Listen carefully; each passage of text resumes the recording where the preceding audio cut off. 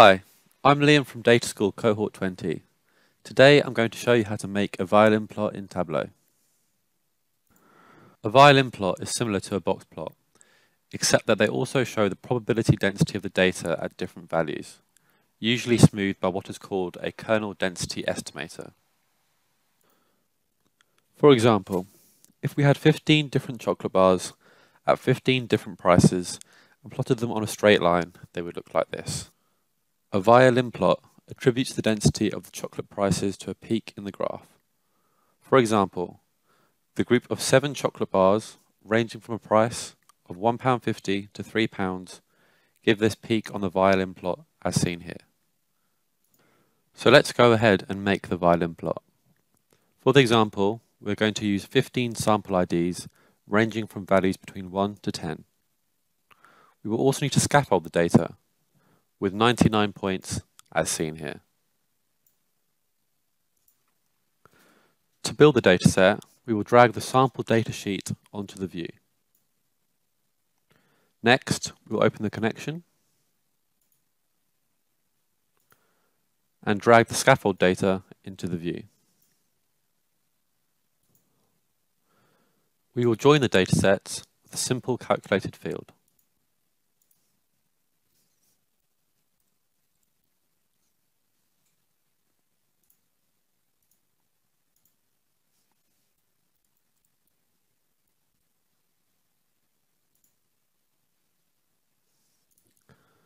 This has the effect of exploding the dataset.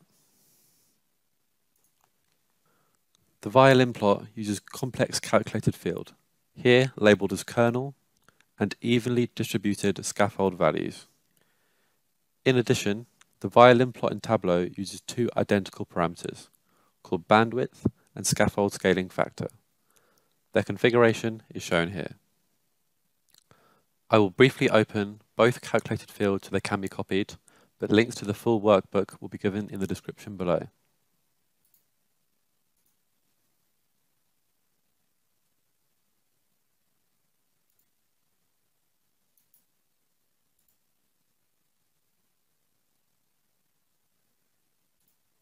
To try and understand what the kernel calculation is doing, let's have a look at the graph at which it creates. The kernel calculation creates a normal distribution type curve. The sample value, given by S here, will decide how far along the x-axis the peak of the curve is. Let's put kernels in with sample values of 4 and 8 as an example, shown by the peaks at 4 and at 8. And then put in a kernel where we can vary the sample value. The violin plot is made up by summing the y-axis values of each of the kernels. So let's add that graph. As the peaks line up, i.e. sample values are close together, the peak of the violin plot increases. This indicates there is a higher density of samples around that sample value. The bandwidth parameter, shown by B here, dictates the width of each kernel, and therefore dictates how smooth the violin plot will be. The evenly distributed scaffold field calculation allows Tableau to draw a smooth line for each sample ID by creating 99 evenly distributed points per sample ID. Now, let's build the violin plot. First, we show the parameters in case they need to be adjusted.